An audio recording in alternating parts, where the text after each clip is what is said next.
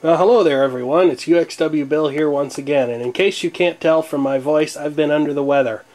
And I don't know exactly what it was that I caught, but it was some kind of a nasty cold bug.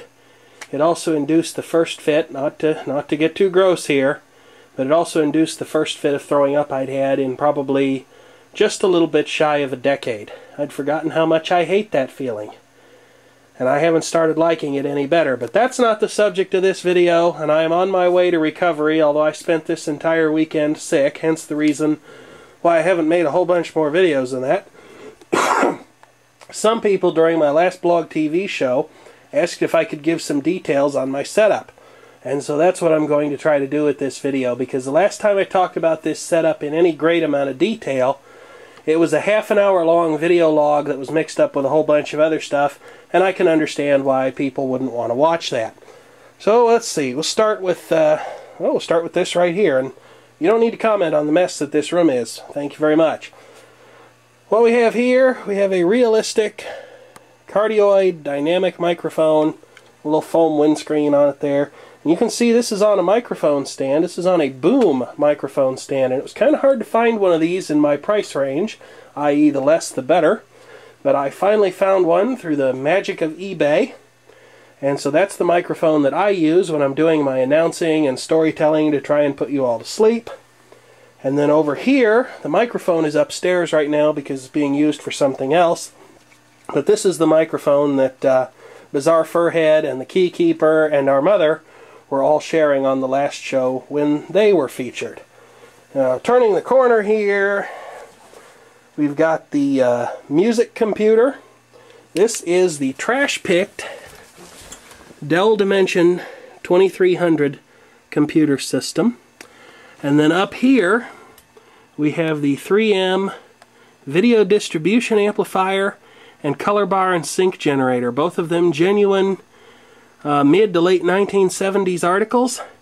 And then a 4-way video switch to go between color bars, one camera, and the Hamfest Dell Dimension 4550 computer, whose TV output is actually being used to do things like running the WeatherStar emulator and stuff.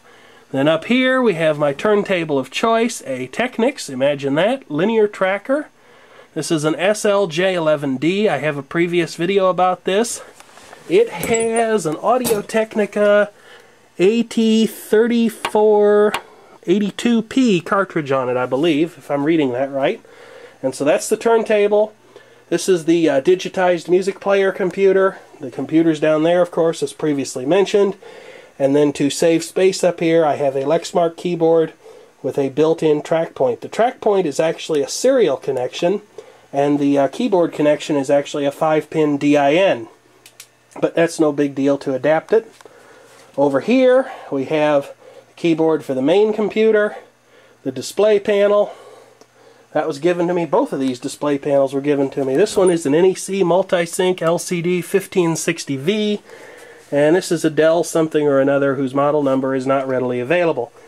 Then there's the mixer. This is the little Numark Studio Master Control Center DM1300, and I am using this thing for just about everything that it can do, because right there is an audio switch for the two line level audio sources that I've got, one of them being the music player computer and the other being the CD player. And then at some point I'll be adding that tape deck into the mix and playing some stuff on cassette.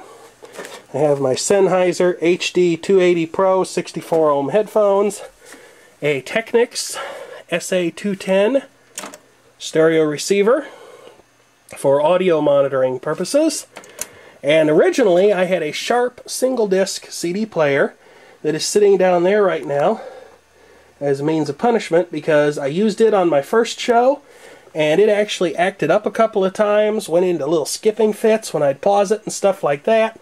Luckily I caught it before it ever went out on the broadcast, but I traded it in for one of the Hamfest sourced Optimus CD7300 6-disc changers, which was definitely a step up, and I've just got a post-it note around here of what's in the changer at any particular given time. The encoding computer for Flash Media Encoder that actually encodes the broadcast before you get to see it is a Dell Dimension E521. This was a system that was given to me. It was struck by lightning, but everything except the motherboard and the telephone modem survived. And I decided that given the other components appeared to be fine and are still working to this day, I decided it would be worth the investment of a new motherboard, which cost me about $80 from some seller on eBay who had a cache of new old stock sealed in the box Dell motherboards. So there you have it. That is my BlogTV setup. Thank you for watching, and feel free to leave a comment, unless of course you're just going to chide me on what a mess this room is, which you really don't need to be doing. Thank you.